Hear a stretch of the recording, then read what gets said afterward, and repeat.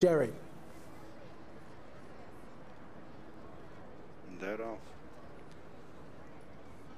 Rearing coming out of stalls was the 5 filly Harsaver.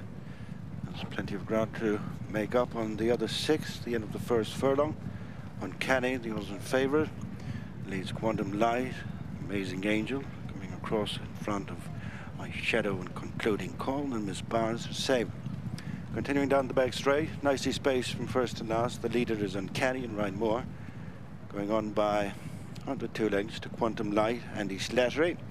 As the leading pair shift on by 3.5 lengths to Amazing Angel. Chris Hayes has been in 3rd place with Concluding Call and Billy Lee, and then My Shadow and Denny Sheehy. The final couple are Miss Bowers, Siobhan Rutledge, and Harsaver has made up ground lost at the start under Colin Keane.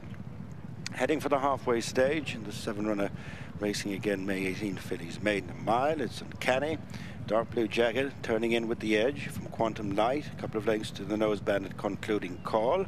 Ridden along is Amazing Angel, and then Harsaver, who improves another position at the expense of My Shadow, and reminders from Miss Barr. Down they come from the 3, Uncanny and Quantum Light. Not much between them, 2.5 in front of Concluding Call, and then Amazing Angel. Harsaver, My Shadow leaving behind Miss Bowers, passing the 2, and it's Uncanny striding on by 2 lengths to Quantum Light. Concluding Call is picking up on the outside of the 2nd.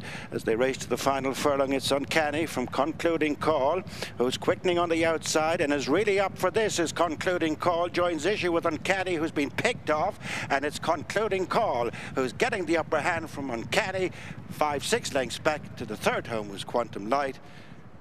Billy Lee double.